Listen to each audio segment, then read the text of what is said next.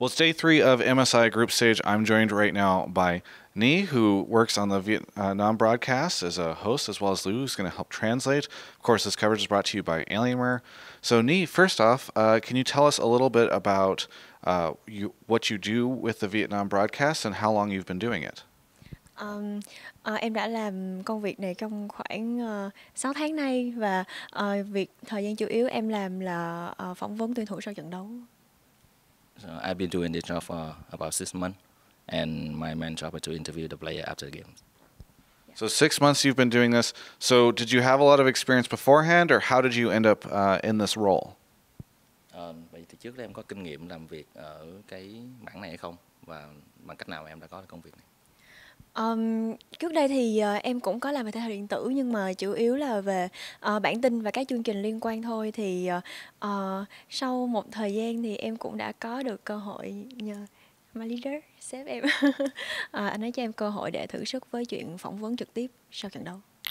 So before becoming an interview host, I was doing I have been an editor for esports news for VTV, but after a while, so I acquired a little bit of experience, and thanks to this guy, and I asked her to be an interview host for the VCS. Wow, gotcha. So how have you found it so far? What has the experience been like? Cái trải nghiệm của em với công việc này như thế nào? Em cảm thấy như thế nào về công việc này? Thật ra thì thể thao điện tử ở Việt Nam được rất là nhiều sự quan tâm. Chúng tôi đã có một lượt view rất là lớn, cho nên là em cảm thấy tương đối áp lực với chuyện đó. Và dù gì thì cũng là lần đầu tiên lên sóng trực tiếp, cho nên là thật sự là rất áp lực, nhưng mà em nghĩ là em cố gắng bình tĩnh để thể hiện tốt nhất. So because esports in Vietnam is attracting a lot of attention, and the viewer number is actually huge, and that put a lot of pressure on me. But that also make me want to do my job better. And what has it been like for you now to, after just 6 months of doing this, host and do interviews at MSI, which is maybe the biggest international event that has happened in Vietnam for League of Legends esports? Em cảm giác của em như thế nào khi mà được làm ở tại MSI này? Rõ ràng đây là một trong những cái sự kiện lớn nhất, thể thao điện tử lớn nhất từng được tổ chức tại Việt Nam. Thì cái cảm xúc của em ra sao?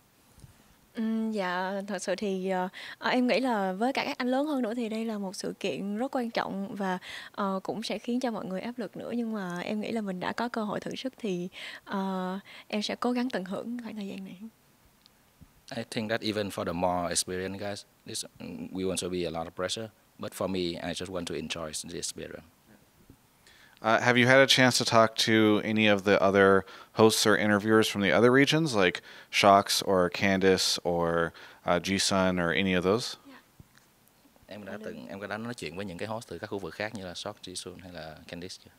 Dạ, em đã từng nói chuyện rồi. Thì em nói chuyện nhiều nhất là với Jeesun, bởi vì bạn ấy đã ở thành phố Hồ Chí Minh. Còn Sjokz và Candice thì em vừa mới gặp khoảng thời gian vừa rồi mà mọi người đều bận quá, cho nên là tụi em chỉ mới chào nhau thôi. Và thật sự là cả Sjokz, Candice hay là Jeesun và tất cả các host khác đều rất rất là dễ thương. So I actually talked the most with Jeesun because she was in Ho Chi Minh City for the play-in. So we talk a bit. For Sjokz and Candice, we just like say hi because everyone was too busy. And I just want to say that all of them are really cute and beautiful. Have you watched their interviews before, or do you know much about them from their work and their regions? Vậy trước đây thì em có xem nhiều các phỏng vấn của những người đồng nghiệp của em ở các khu vực khác hay không? Dạ, bởi vì đây là công việc mà em mới nhận một khoảng thời gian gần thôi, cho nên là cách tốt nhất để em làm tốt chuyện này là em coi nhiều tất cả những khu vực khác, xem mọi người hỏi tuyển thủ như thế nào, rồi văn hóa từng khu vực như thế nào và những câu hỏi nào thì khiến cho khán giả yêu thích nhất, nên em thật sự là coi gần như là hết tất cả các khu vực này. So because I'm new to the job, the best way to learn is to learn from the girls with experience. So I watched a lot of their interview to know more about the culture of other region and like what kind of question will be interesting to the audience. So I actually watched a lot of the interview from other regions. Now, you've had an opportunity to interview players from other regions at this event, and I believe it was the first day I was able to watch in the media room an interview you did with Doublelift. I talked to him afterwards. He said he really enjoyed the interview with you.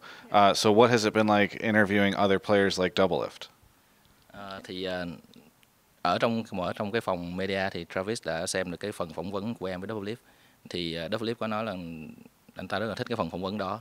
Vậy thì cái trải nghiệm của em khi được phỏng vấn các tuyển thủ nước ngoài ở tại giải đấu này như thế nào, đặc biệt là những người như là Doublelift? Vâng, và thật sự thì ở các giải đấu nước ngoài thì mình có nhiều cái văn hóa khác nhau á, thì về cá nhân em thì em vẫn thích nhất là phỏng vấn với các tuyển thủ Âu Mỹ, bởi vì các bạn và các anh ấy rất là vui vẻ và có thể join nhau được. Thì trong cái buổi phỏng vấn Doublelift thì em bị một cái meme là cười nhiều quá trên mạng xã hội, thì tới bây giờ các bạn vẫn đang lan truyền cái meme đó của em.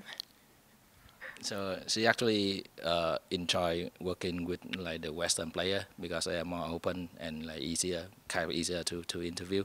And she had a really good time with Doublelift because in that interview she laughed a lot and she had a really funny like expression in that interview, and that's becoming a meme for her now on the social media of Vietnam. Oh, what is the meme? Can you tell me more about it? Yeah, I use em mặc áo dài.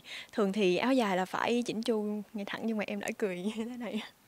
So it's actually a funny expression because when you wear this like traditional dress, it's a formal one. But in that event, she's just like laughing and cannot control herself.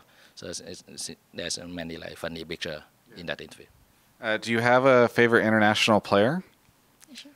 Em có thích nhất một cái game thủ quốc tế nào không? Thích nhất thì em thích Doublelift và Mata. It's Doublelift and Mata. Okay. That's what I figured.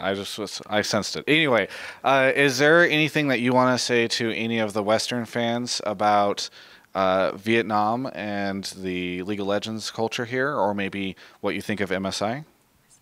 Em có muốn nói gì với khán giả phương Tây về Liên minh huyền thoại Việt Nam hay là MSI hay là bất cứ điều gì được không?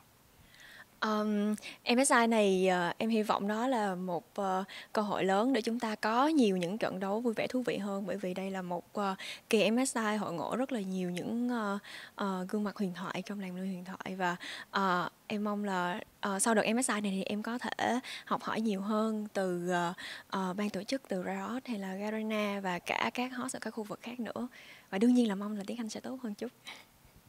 So actually, hope that in this MSI we will have like a lot of interesting game because we have like the best team in the world and many like legendary players. And for me, I just want to learn a lot from Riot, from Garena, and from everyone. And I just hope my English will be better for the next interview. Well, I hope so too. It's been great doing the interview though with you, and I really appreciate it. Thank you so much, Nghi, for the interview. Thank you, Lou, for translating. For everyone else, you can check out the rest of my coverage of all things esports right here on my YouTube channel.